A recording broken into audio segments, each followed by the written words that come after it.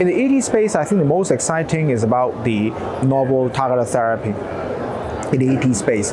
It's about the novel agents that could modify the disease, and these agents are non-chemotherapeutic agents that have minimum risk to patients and that could control the blood counts, achieve all those objectives without causing other problems, other long-term problems. And obviously we're talking about different pathways that are potentially being manipulated.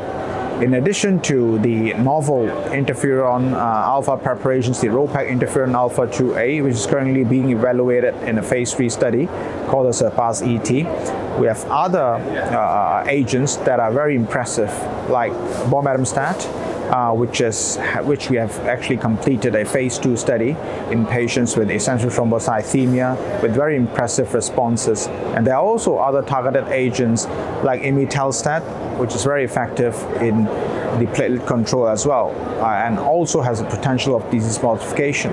So I think this is targeted therapy in ET. And also interferon in the use of in patients with ET. It's something that we are all expecting.